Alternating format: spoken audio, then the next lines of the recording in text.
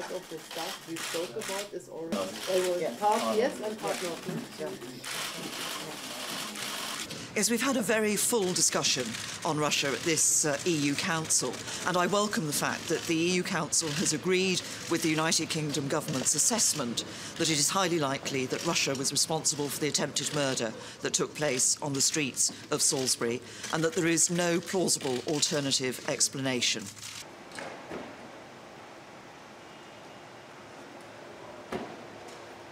We agreed as a European Union to express full solidarity with the United Kingdom, to agree with their assessment as to who was behind the Salisbury attack, and also to recall the EU ambassador to Russia to Brussels for consultations, and individual countries will decide in the coming days as to whether they want to take additional actions.